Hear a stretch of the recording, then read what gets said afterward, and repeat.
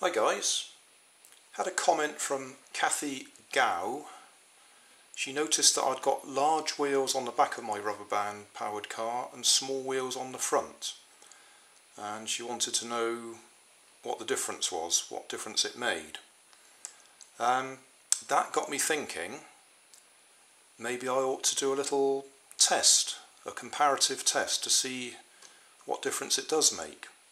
So what I've done is I've built two identical cars here, or at least the chassis are identical, same cardboard, same axles, barbecue skewers, same tubes, drinking straws, same number of rubber bands. Okay, first test I'll do is looking at wheel spin. So we've got 4 rubber bands here. I'll wind up the first 2.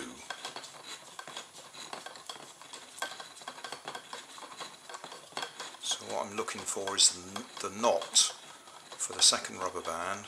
That's it just there. So that's in line with the axle. So if you just watch this black line, you should be able to see whether it's spinning or not. I think that's fairly obvious. Okay, now we'll try with the bigger wheels. We'll wind up the motor the same amount. So we're winding it up until the second knot is just on the back axle. There we go. So watch the line and see if it spins. And the answer is no, it didn't spin. So that's our first comparison. For the same amount of power on the same sized axle, smaller wheels are more likely to spin than larger wheels. They haven't got enough grip. Okay, for the next test I'm going to improve the grip on the small wheels. I've cut up a balloon and I've stretched it round the wheels, so they've now got rubber tyres. So we'll wind it up exactly the same amount and see if it still spins. Okay, exactly the same amount. Watch the black line. And we had no spinning at all, so extra grip, and it was quite happy. Right, I've wound up the wheels the same amount, or the rubber bands the same amount on both cars. As long as they go straight, we should be able to compare them. So I think that quite clearly showed that the smaller wheels gave you better acceleration, as long as they've got the grip. Okay, this comparison, we've got large wheels at the back on the left with small wheels at the front, and on the right we've got small wheels at the back with large wheels at the front. And I would expect the small wheels to accelerate fast again, the one on the right.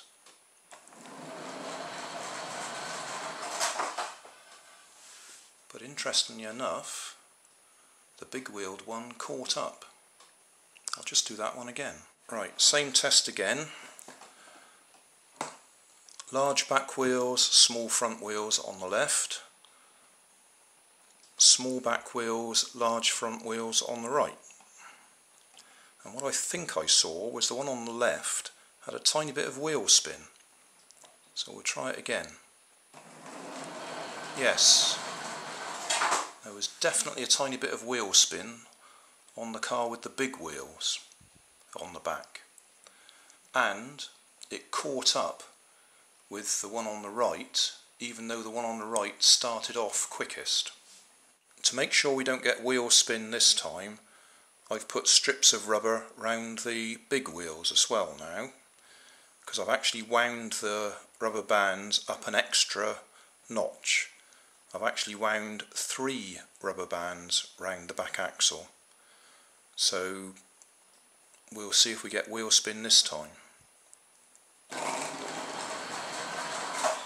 Right, That time the small wheels had a bit of wheel spin, so obviously winding the motors up that bit more was too much for the small wheels to cope with.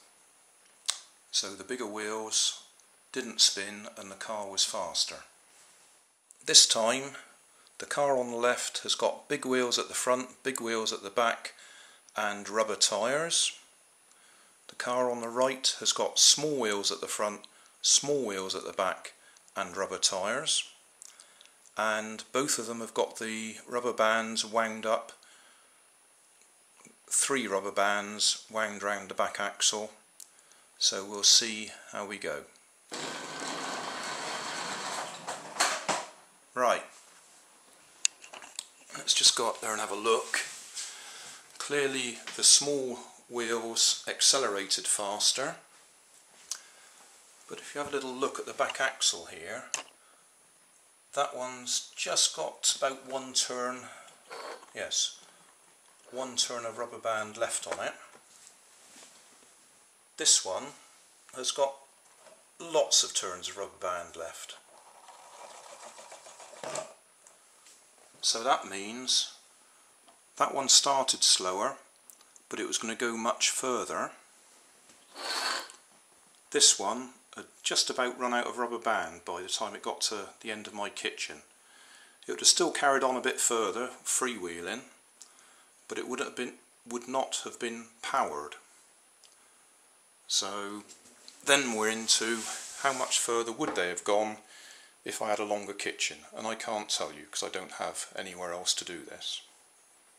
Okay, one final comparison.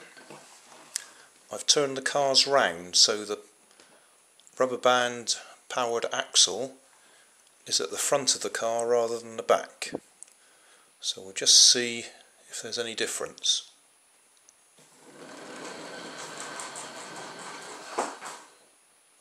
Well, I'd expected them to wheel spin, but they didn't, so we learn something every day. So I better do some sort of conclusion or summary. My interpretation of the results is smaller wheels, faster acceleration, but a tendency to spin the wheels under power. Also a lighter car, which helps the acceleration as well. Bigger wheels, slower acceleration, less likely to spin the back wheels, although you can put rubber around them to stop them spinning anyway. And it looks like it would travel further. All I can suggest is you have a go yourself and compare them.